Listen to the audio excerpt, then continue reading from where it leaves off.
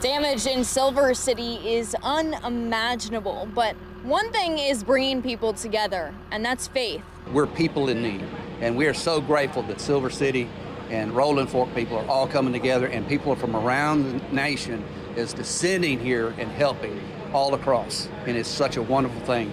Just remember John 3:16, for God so loved. The deadly tornado ripped through Silver City Friday night, killing 4 people and displacing hundreds. Totally different look around here, you know, they don't feel like home no more.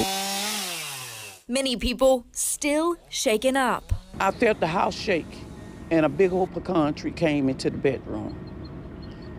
But if it hadn't been for that car being there, it would have came into the closet where I was. So it was a blessing from God. But between homes ripped off the foundation they once stood and trees scattered throughout, We were revealed. God then blessed us to have our life. Other than this is material. It hurts, but we will rebuild.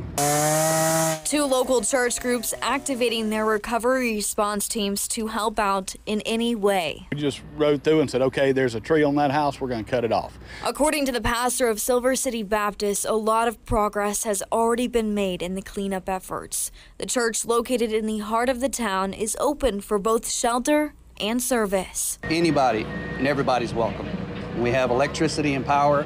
The cleanup is going really well around here. They are moving around here and getting it cleaned up. So the roads are clean. Just come on if you need a place to stay.